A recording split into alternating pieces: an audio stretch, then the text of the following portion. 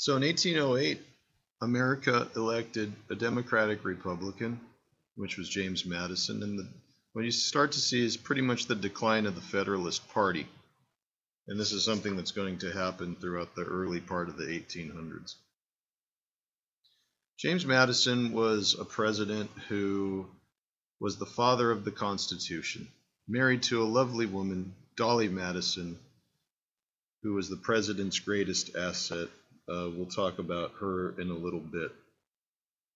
The challenges and successes of Madison's presidency had to do with Native American troubles in the West. And let's start out talking about Tecumseh. So in Ohio, you have a Shawnee chief named Tecumseh and his brother Tenskwatawa, known as the Prophet, who are actively solidifying a pan-Indian confederacy to resist further white encroachment on Indian lands. So they're uniting together to try to fend off further white areas that are coming into their area. The demographics of the situation look as if 230,000 Americans are living in Ohio, while another 40,000 inhabited Indiana, Illinois, and Michigan.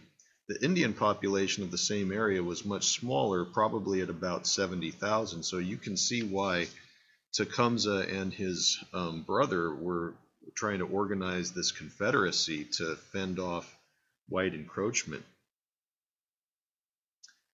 William Henry Harrison, actually the territorial governor of Indiana, assembled the leaders of several tribes to negotiate the Treaty of Fort Wayne, promising it would be the last cession of the land the United States would seek.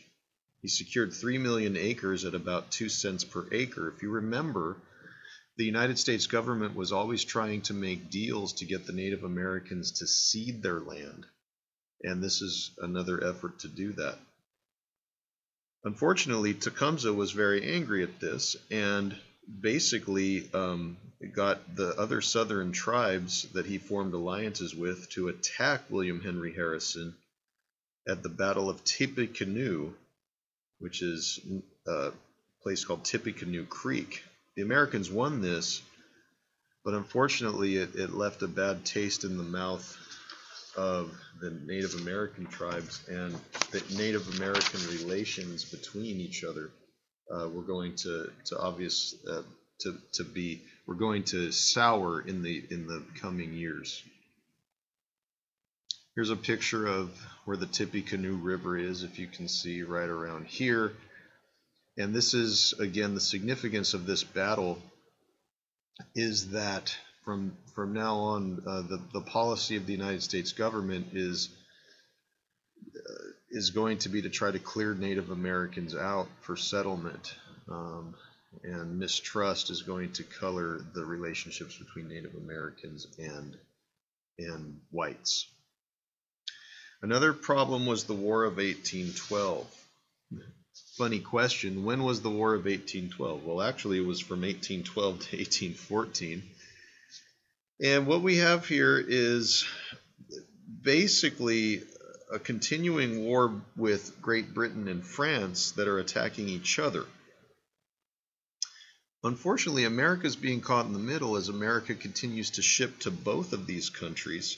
Between 1809 and 1812, attacks by both countries on U.S. ships are continuing. In 1809, Congress replaced Jefferson's embargo with the Non-Intercourse Act, which prohibited trade only with Britain and France and their colonies. Now, different factions arose in response to these actions by Great Britain and France, and one of them was called the War Hawks. Most of these were congressional Republicans from the West and the South, and they wanted to have a war with Britain. What they wanted to do is to increase defense spending and increase the size of the military. In June 1812, Congress declared war on Great Britain in a vote divided among sectional lines. New England and the Middle Atlantic states opposed the war, which makes sense as they were kind of for trade with Great Britain. because they feared its effect on commerce and trade, while the South and the West were strongly for it. And the whole reason this is being done is to kick Britain out of our area, and also to assert our dominance and to fight back against the British for doing these things to our sailors. The Warhawks proposed an invasion of Canada, but America was not prepared for a war. By late 1812, Americans began to experience some victories, many at sea. Andrew Jackson had also defeated Creek Indians who had sided with the British, gaining thousands of acres for the United States and the Mississippi Territory. So, what was the War of 1812 really about? It was about territory, land, looking for an excuse to go to war with the power and to try to get more land out of it. Here's a picture of a map of the War of 1812. As you can clearly see, most of the battles are at sea. There's some battles here in Canada, as well as some battles here in the South. But right here, this is a great area where the United States is going to gain lots of territory and land. Just some other things where the United States are trying to invade Canada.